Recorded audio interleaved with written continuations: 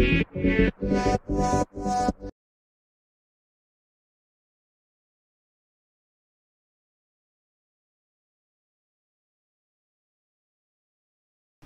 everyone.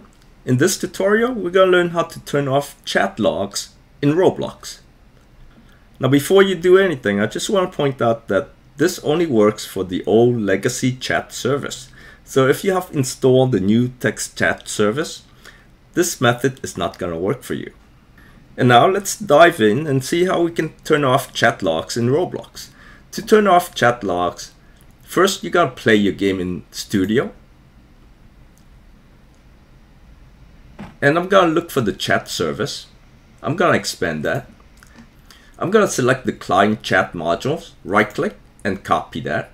Now we can press stop. And we're going to look for the chat service here. We're going to right click and paste into. The only thing I need inside this folder is the chat settings. So I'm going to go ahead and delete everything else. Double click on the chat settings. And we're going to click find. We're going to search for Bubble. Hit enter and look for Bubble Chat Enable. You want to enable Bubble Chat. So I'm going to set that to true. And the next line, ClassicChatEnabled, we want to disable that. So we're going to set that to false. So when you disable ClassicChatEnabled, you're not going to get the chat log.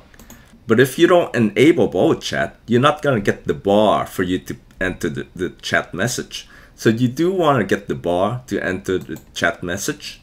That's why you need to set this to true. But you don't want to see the history of your chat. So we're setting this to false.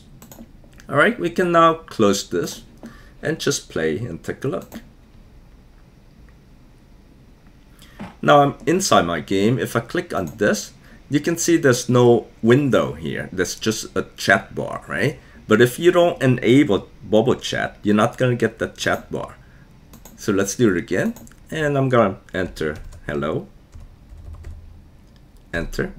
And there it is. I say hello, but there is no history here. There's no chat logs here, right? And now I'm going to say bye. Again, I say bye, but there's no history.